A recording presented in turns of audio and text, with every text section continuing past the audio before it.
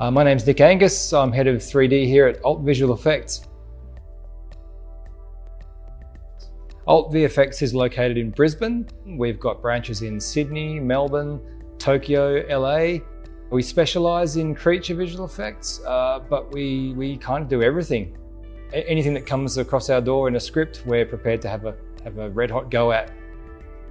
Houdini for us is it's the framework that everything happens in. So effects, feathers, fur, natural phenomenon effects, motion graphic effects, everything's in there.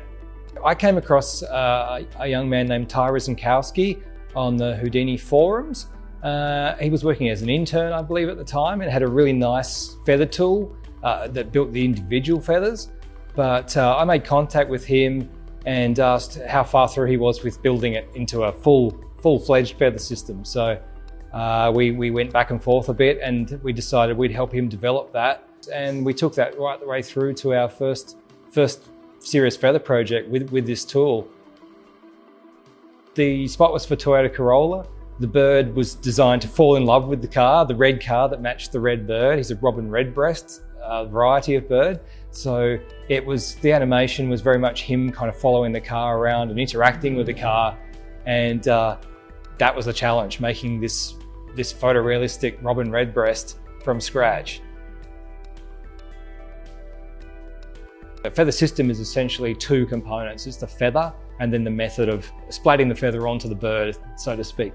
The shaft is the center of the feather, and the barbs are the thousands of tiny pieces that come off that.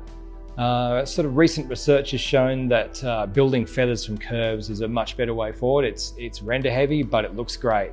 Instead of the traditional method of cards with transparency maps, we found this looks much more realistic and is much more controllable.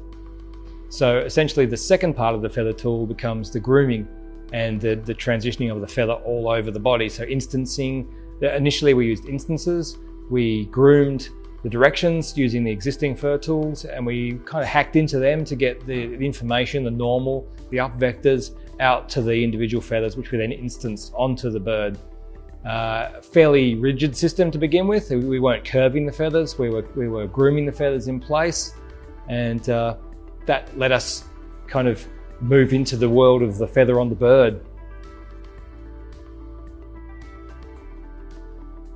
The Bank of Melbourne spot was about a penguin who is dreaming of a life that it doesn't have yet, and what the possible future may hold in the realms of a bank. What could the bank allow this penguin to become?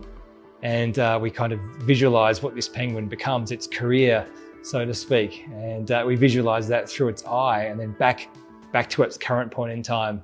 And we realized it was a bit of a dream sequence. The Bank of Melbourne penguin had to interact with water at one stage. There was a bit of spillage from the pool, you'll see around the feet. So we did a little flip sim that interacted around that. I think we might have touched on the feathers a little bit, but mostly it was around the legs.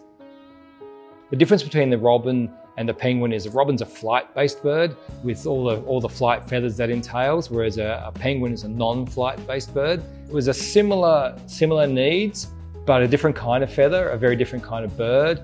The feather had to change a lot. It had to be harder in places, softer in places. It had to have an iridescence, like an oiliness that you find at certain glancing angles. You get these multicolored kind of sheens off the feathers. So that was something we had to address as well. And there's a sort of softness on the front and a harshness on the back. So that was very much a grouping, which we use our paint stops for. We decide where the front feathers are in relation to the back feathers, and we use the groupings to do that. The fundamental challenges of feathers are conforming to the body.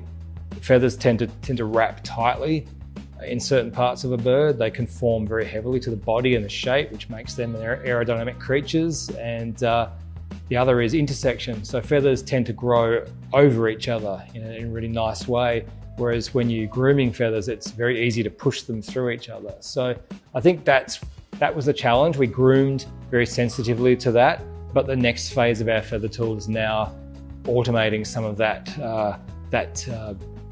de-entangling or disentangling to keep them apart from each other and to be sensitive where they are based in relation to each other. So that's the challenge moving forward, is to get rid of those intersections and grow it as traditionally as a bird would grow a feather. I think what makes Houdini powerful is that it's a great place to sandbox, I call it, to get in there and play and fail and win and fail and experiment and prototype, and then start pushing that out to artists to test. It's limitless. You just dive down and down and down until you hit the limit of your own knowledge.